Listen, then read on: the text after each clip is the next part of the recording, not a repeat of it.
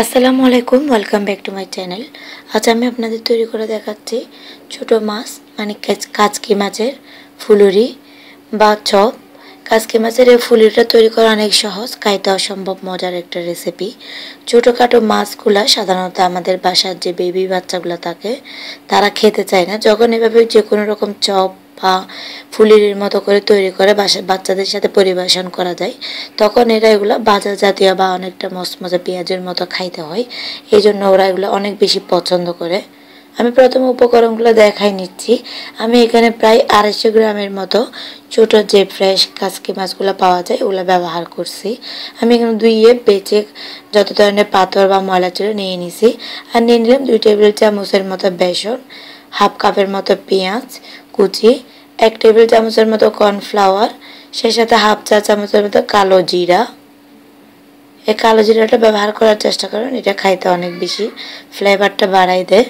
সে সাথে নিয়ে নিলাম কিছু কাঁচামরিচ কুচি, জালটা যার যার পছন্দ অনুযায়ী।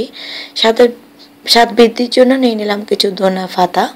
সে সাথে লাগছে কিছু হালকা মশলা, স্বাদ মতো লবণ, 1 চা চামচ ধনিয়া গুঁড়া, হাফ চা চামচ জিরার গুঁড়া, হাফ চা চামচ থেকেও কম একটু হলুদ গুঁড়া, যেহেতু কালারটা সুন্দর আসার জন্য আমি হলুদ গুঁড়াতে ব্যবহার করব।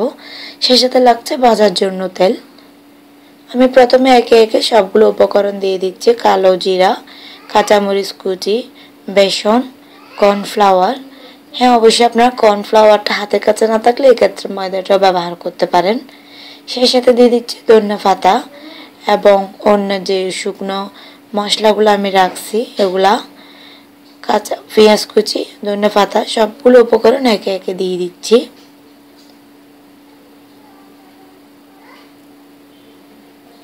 সবগুলো উপকরণ দেওয়ার পরে আমি উপকরণগুলোকে আলতো হাতে সবগুলো ভালো করে আস্তে আস্তে করে মিক্স করে নিচ্ছি। যেহেতু এগুলো ছোটো মাছ, জোরে চেপে মিক্স করার কিছুই নাই। এক্ষেত্রে দেখা যায় মাছটা একদম থেতলে হয়ে যাবে। এই জন্য থেতলে হওয়ার চাইতে একটু আস্ত আস্ত থাকলে দেখতে বা খাইতে অনেক বেশি ভালো লাগে।